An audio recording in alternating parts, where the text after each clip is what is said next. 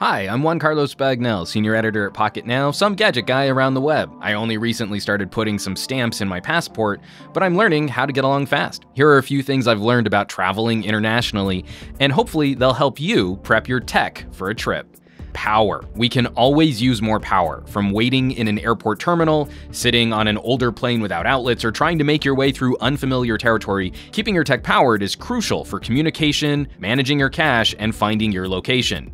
A portable battery is a primary accessory for me, counting on my phone to be ready to go whenever I need it. They come in a variety of sizes. Look for this measurement. The larger this number is, the more times it will be able to charge your phone. It's not a perfect one-to-one power transfer, but you can usually ballpark it pretty close.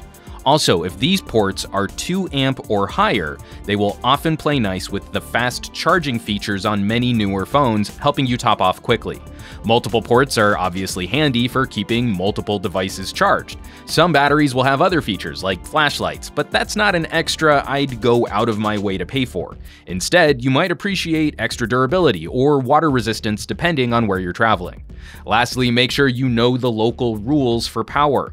We're all a little on edge about batteries exploding. Some countries have restrictions on capacity or on the number of batteries you can travel with. I had to turn over a small charger in China because I forgot I had it in the pocket of my backpack, and it was confiscated at security because I was over the limit traveling with 2 other batteries.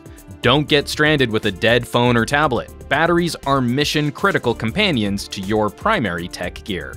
As always, thanks for watching. Subscribe for more tips and tricks like these, and drop some comments down below if you have questions for future tech topics. Links below on how you can support this channel, including buying my book, Take Better Photos, Smartphone Photography for Noobs, available on Amazon Kindle. Check out my phone coverage over on PocketNow.com, my movie reviews on vid.me, or give me a follow on Twitter and Instagram, and I will catch you all on the next video.